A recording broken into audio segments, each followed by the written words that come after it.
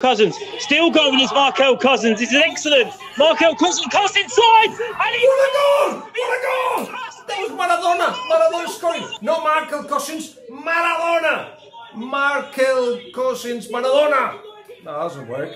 Come on! Hello, we are back. Coffee with Guillem is back, which means that we have to start where we always start. Creo que será un cappuccino con leche sin lactosa.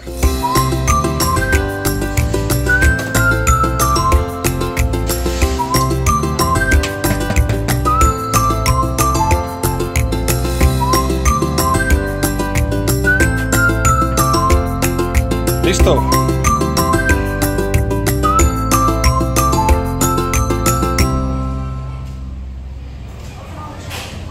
So, with the coffee, means that my brain will switch on and I'll start thinking of what to tell you.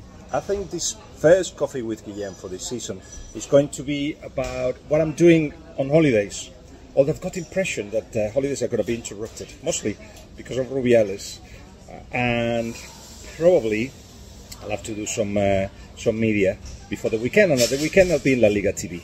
That will be my week, and I'll show you some of it. That's what Coffee with Guillem will be about. As always, I'll give you my opinion on the big issues. I'll tell you stories that I may have discovered along my travels on the week. I'll travel with you, or you'll travel with me. I'll remind you of things that are important to me, and hopefully it will be for some of you as well. Like I'm doing an event in Nottingham, mostly Nottingham Forest related. I'll have guests. I'm talking to the club about who to bring. I'm going to have some memorabilia as well, and the plan is, as it was in Croft recently, the plan is of course to raise money for Biggleswade United. I'm going to do 3 or 4 events during the season in which I hope to meet you, and it will be an opportunity for a question and answer session, but also to tell you my story and the people I've met, and a bit of Messi, on Ronaldo, on Pep Guardiola, on Pochettino, and all that, my books, etc. So that's what Coffee with Guillem will be, as it has always been. I'm gonna have my coffee, then I'm just gonna start relaxing first, for as long as they let me. Let me take you inside the house. This is the car that I rented. Simple house, as you can see. Nothing special, nice. Let's go inside. You can already see the sea, can you? And all very Spanish style.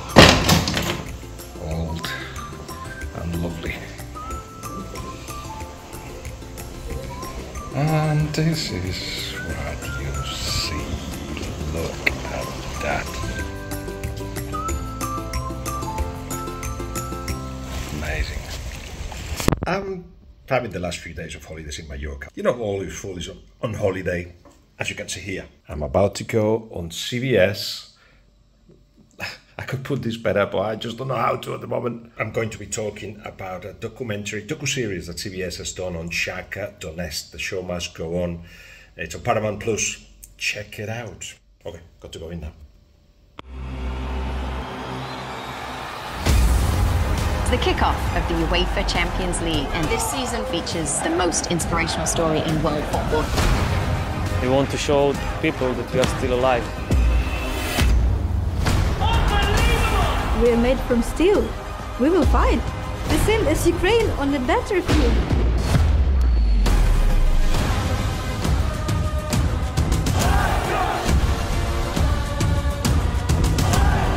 You can try to kill us, you can bomb us every day, you can threat us with a nuclear weapon. But come on, we're still playing football.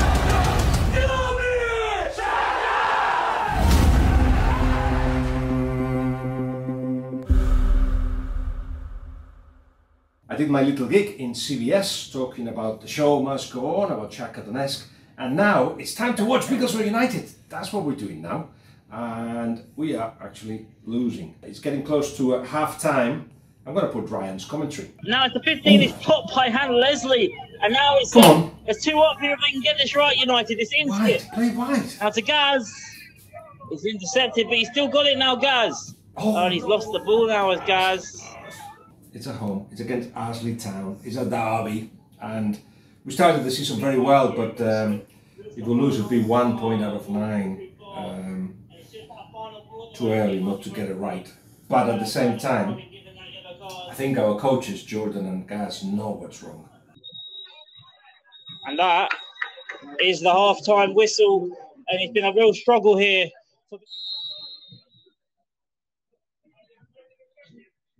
We are back underway here at the Verdant Stadium.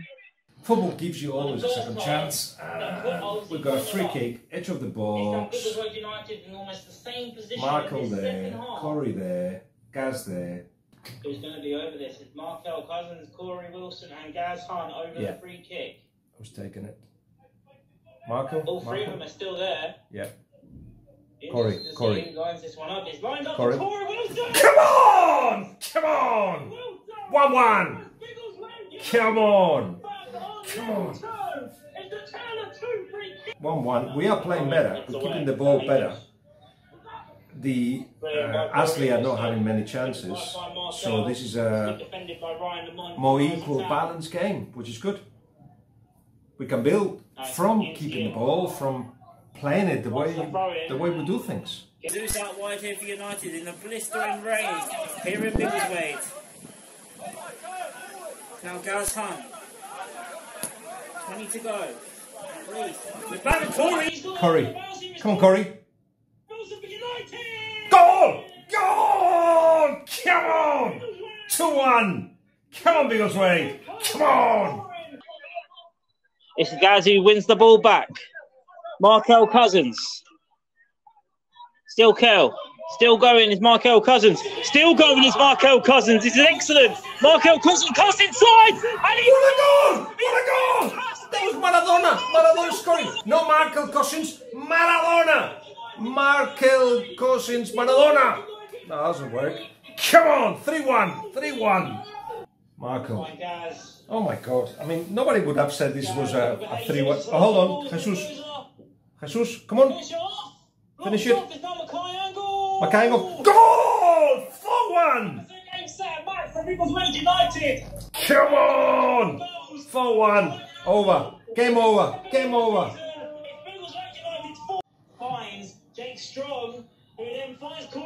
Corey. 2v1. Jesus. Come on, finish. Finish. Finish. Let's give it to Corey. Corey. Hat-trick for Corey Wilson. Unbelievable. Unbelievable. 5-1. Jesus on his own. Again, 1v1. 1v1. Oh my God, he's left the defender behind. He's finishing.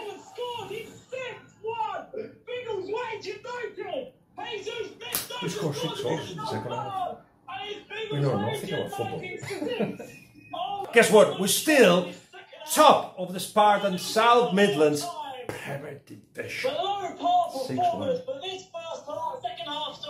Luis Rubiales has resigned. It took 3 weeks since the World Cup. What is next for the Federation? The Federation have to choose, obviously, a president. They've got a temporary one put in place by Rubiales, but who has been saying the right things, as in, we're going to change matters, we're going to change structural problems that there are in the Federation, but we're not seeing much change. So quite clearly what's going to happen next is that the election is going to be called up. There are 2 options for that. I won't get into it because it'll be boring. But by September next year, there will be another president. And that will be also the opportunity for anybody who doesn't belong to the regime, like Pedro Rocha, the temporary president, is, to say, all right, we're really going to make structural changes. What's important as well is that the government want to change the law of sport to be able to control the federation, which is a private institution, but with public money and obviously public interest. And as you can see, alone their own, as Rubiales has taken advantage of that. Wow, Guillem, there's a lot there, and actually I have a few questions just to follow up on that. You said that the government wants to take control. Would that be a good thing, or is it nice having it be a separate entity? It's a very good debate, but when you actually have somebody like Luis Rubiales in charge, who basically pays those that vote him. This is a short way of telling that he controls absolutely everything, and he does it in very clever ways. When you have that, and nobody can actually get rid of him, despite quite a long list of misbehavior, of suggestion of corruption. Well, the government says this is not good. This is no good for Spain as a brand. It is no good for football either. So a way of improving that is, of course, controlling it. But you're right. The federation will have to have some kind of independence, and there will be a debate around that. But the thing that annoyed the government was basically that they could not get rid of somebody that's dirtied the name of Spain. And in the evening, when your holidays are finishing, you have got the possibility, or should do, actually find something that makes you happy. Like this sweets in Sa Coma, Mallorca.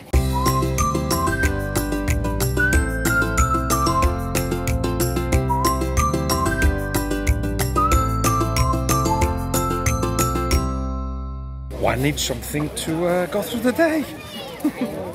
I just bought 20 euros of the stuff. I was in the pool and I was rudely interrupted, no joking, by Piers Morgan's team at Piers Morgan Uncensored at Talk TV, and as a consequence we've got a crew, I'll show you in a minute, and we're going to be talking about Rubiales after the interview that he had with Piers. Let me show you the setup. Hola. The light, and we're here at the hotel. So that's my camera. Let's bring in Guillem Balague. You are the token man on this panel, Guillem, so a lot rests on your next few words. I've read your tweets on this. I know you've been quite scathing about Rubiales. You think it's right that he stepped down. What do you feel about the wider context of this as it now heads towards a courtroom? Do you think we've lost a sense of proportion, or do you think that actually he should be held accountable criminally, potentially, for what happened? In fact, you lose a sense of proportion when all you talk about is the case and Rubiales. This is part of a wider context. My question to Rubiales would be, how can you think that what you've done was right and that you needed a whole wave of social protest for you to actually change your mind? And I must say, the apologies that he did to you were much more sincere than the ones that he did the day after. And for me, if Me Too was about pointing out criminal behavior of men towards women, in this case, the Se Acabó, the enough is enough hashtag that Alexia Putellas put in first, it's about let's stop things that have been normalized, like a boss, and Piers, you said the context is not important in a court case. In this court case, it's very important, because he's a boss doing it to an employee. Oh, no, sorry, just to clarify that. That is so important. Yeah, to clarify that, I think that's absolutely important. The power imbalance, I think, is important. In which world does he live in where he thinks that this is fine? I'll tell you the world he lives in. A world in which the Assembly, the General Assembly of the Federation, with 43 members, only 7 are women.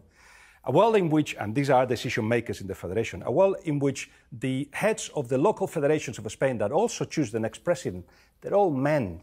That's the world he lives in. And these are people that he's chosen, that he pays directly or indirectly for them to say yes to him. That's the world that he lives in. And I think he's in shock that the majority of Spanish people almost unanimously are saying, enough, that's definitely not on. I do think he was in shock. I think he was in shock in the immediate aftermath, hence his kind of attack on his critics. Then the penny began to drop that he'd done something which most people found completely unacceptable. So that was a sample of a week that was going to be on holidays, but it became a little bit busy. Coffee with Guillem is back, and not always in the lovely surroundings. Look. Natural reserve over there, beach over here. But in any case, it will always be full of information about what's going on, my opinion on the big issues, stories and adventures of my week, all that. That's the plan. But for now, let me just have a little bit of a rest before it all kicks off. I'll be in La Liga TV at the weekend.